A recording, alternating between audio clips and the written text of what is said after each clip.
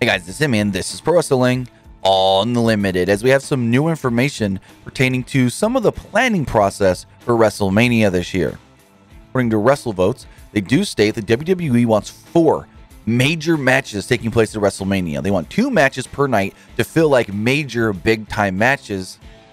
And WrestleVotes tweets out the following with some interesting information.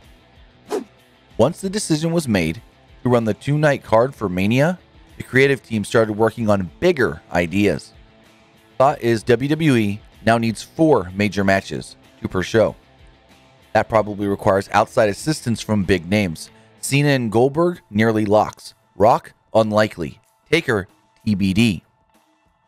Follow up on the Taker part. Majority of those backstage think he's done, and rightfully so.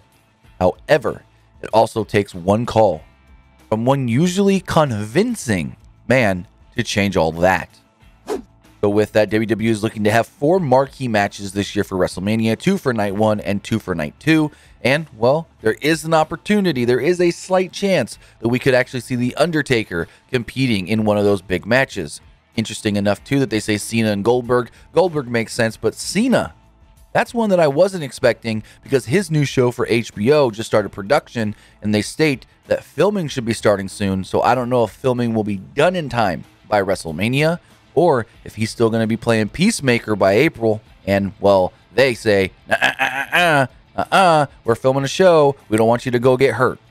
So the Cena one is something that I will be following closely to see when filming does start on his new Peacemaker show for HBO, and if those tapings do conclude before Mania or not.